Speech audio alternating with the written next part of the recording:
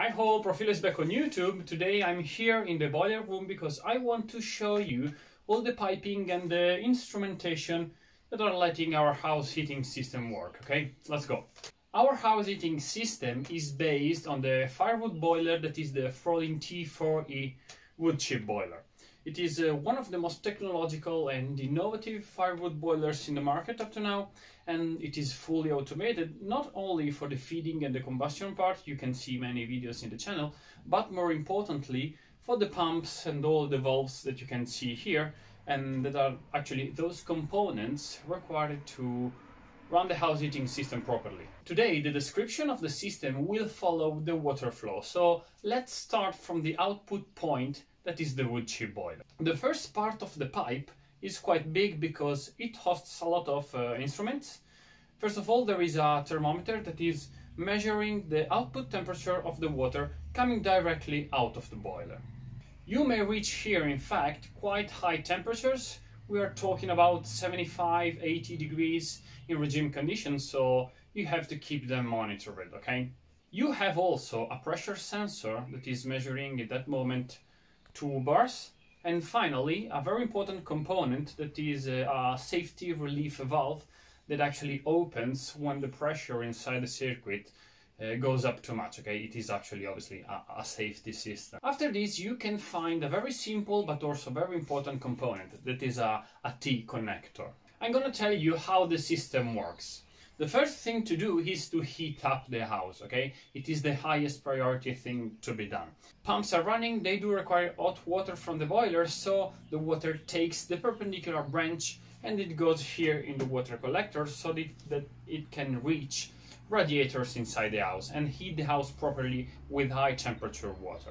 Then once you have reached the desired temperatures in your rooms, in your house, pumps are not running anymore, they do not require any more hot water, so the hot water coming from the boiler now takes the straight path and goes directly into the boiler, into the main puffer, the water collector for the hot water. Okay. The same design is done at the bottom in the cold water circuit. The T connector works exactly the same. You have that if the house is heating up, the cold water returns here in this pipe and then goes in the perpendicular branch of the T connector at the bottom. If you do not have water circulating here, you have the cold water comes from the bottom part of the puffer. I'm going to show you this next in the video. The next element is in fact the big water puffer. This is designed by FROLING and it is the energy reserve for the whole system. It collects 1,400 liters of technical water, that is the water circulating inside the boiler and also inside all the heating circuits of the house and of the factory. Let's analyze some technical aspects and details of the water puffer here. This puffer is also called solar layered tank. What does it mean? Solar because it is designed to work with both boiler and solar panels together at the same time. There is a coil inside where the water that is heated up by the sun flows and exchange the heat, obviously, with the technical water inside. Anyway, we are not currently using this feature because we are green enough with a wood chip here, but in this case it was just a predisposition, maybe for future needs, let's say. It is called layered tank because of the working principle. You do have two different ways in which you can fill a tank with hot water. You can fill it from the bottom so that you have that the hot water obviously goes up inside the tank. At the end of the day, this is not going to be the optimal solution because you have that the hot water, let's say 75-80 degrees, is going to mix with the cold water all over the tank, okay? So you're going to have overall in the boiler a 50-degree, let's say, temperature. And this is not going to be the optimal solution and the optimal distribution of the thermal energy inside. The optimal solution is obviously the one adopted here by FROLING and is the one of filling the tank from the top towards the bottom, okay? In this way you can keep the hot water remains at the top of the boiler and you have always layers of hot water that are being pushing down by the upper layers, and then you're going to fill with layers of hot water pushing down the cold water so that you have a clear distinction between very high temperature hot water, that is 75-80 degrees, the one coming from the boiler, and in the bottom you do have 40-50 degrees, and they are gone, they are returning towards the boiler in order to be heated up again, okay? In order to do that inside the tank, there is a component that is called layered separator that helps both the incoming and the outcome, the returning water, to be stored in the region where the water has a similar temperature. Why is this very useful and clever? Well, when you do have to heat your house and the boiler is turned off, the heating pumps are going to take hot water from the top of the buffer, and they can rely upon a very hot reserve of energy. That is not the case before, the downfilling scheme, okay? And this is going to maximize the efficiency of heating your house. The external surface of the tank is obviously insulated. That is done to reduce thermal radiation, that is actually heat loss, something that we for sure don't want. There is 100 millimeters layers of insulation, 80 millimeters of them are neoprene material, that is, let's say, like a foam, and the other 20 millimeters are of fleece material. This is the whole energy part storage, so it is done, let's say. Now let's pass to the house heating system, to the pumps, and also the other pipings, okay? First of all, the water collector, that is the most important point here.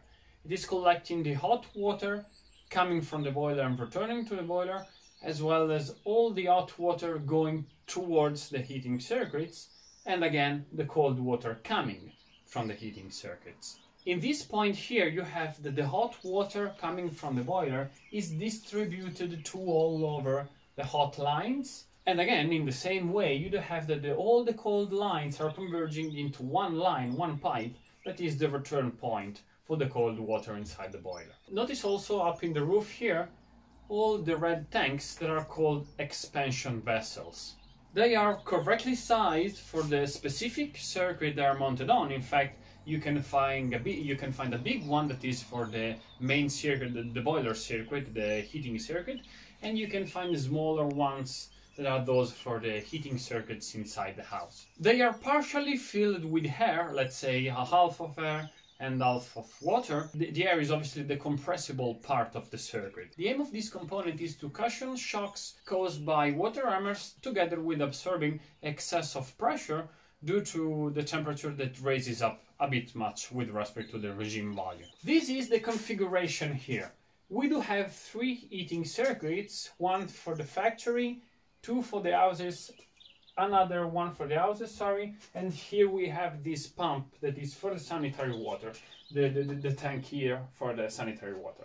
Let's start with the pump of the factory. There is a big manual water mixer that, as you see, is connected to both hot and cold water's pipe in the water collector down there, so that the final water temperature that you are sending inside the factory is about 50 to 60 degrees. We need to have it quite low because the radiant panels in the factory do work with this temperature, okay? So we cannot send directly 80 degrees water from the boiler. As you see, the pump in this case is quite big with respect to the other, because the water flow required by these instruments is quite a lot. In fact, as you see, the factory is very big and we do have 2 parallel lines, and the pump has to serve both of them, so there is a lot of flow requirements here. In this case, the pump is manually activated since we do not have automatic control.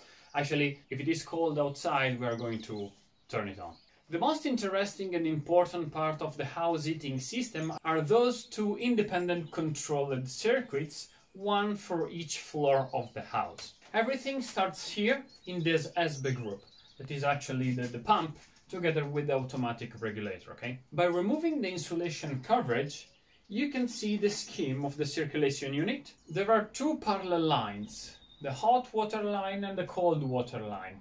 And in the middle, you have an horizontal connection that is the one required to mix the water. The regulation of the water temperature is done automatically by this component here, or maybe you can also do it manually if you pull this.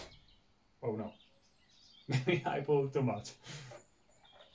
Another details is this. These are temperature sensors underneath this insulating material, and they are actually measuring the temperature, the outflow temperature for the water that actually goes inside the radiator into the house. In this moment, we do have here about 40 degrees. That means that the house has been heated up completely, okay? Today outside we do have 20-25 degrees, so there is not that much requirement for the hot water, but usually here you can see about 60 to 80 degrees, so it is when it is very cold outside, and so the system has to heat up all of the house. All these temperatures, the outgoing temperatures, are computed automatically by the PLC inside the boiler. To do that, there are several parameters that have been taken into account. The set point temperature in the rooms, the one that you want in the house, the outside temperature, as I said, today we are quite hot, there are 20-25 degrees, and finally the model of the house.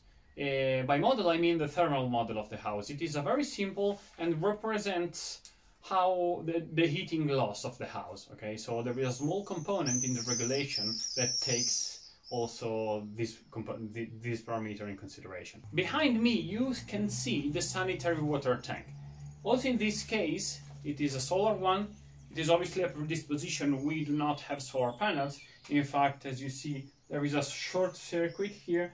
There are two independent coils inside. One is for the technical water coming from the collector. There is a pump here letting obviously this water, the one coming from the boiler, to circulate inside the first coil behind me, and at the bottom you do have another coil that is for the water coming from the solar panel. We do have a short circuit here because we are not using these features, so in order to maximize the heat exchange we do want to have both coils heated up. This boiler contains 300 liters of sanitary water.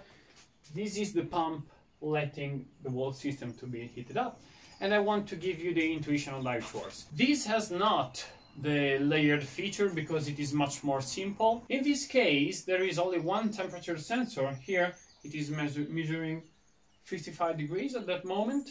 There is no layering control since this tank is much more simple than the one here, okay? It works like that. The set point temperature has been set to 55 or 60 degrees, I don't remember exactly.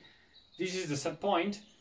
You do use hot water, and once the temperature goes below 45 degrees, then this pump calls for hot water from the collector here and heats everything up to 55 degrees, as I said, okay?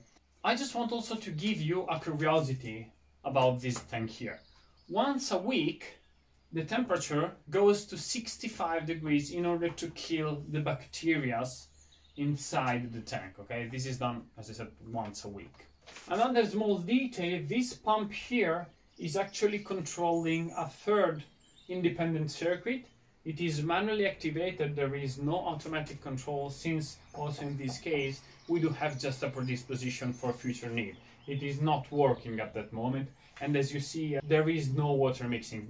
That means that in this case you do have very hot water, 75-80 degrees hot water going to the heating line. Finally, the machine interface.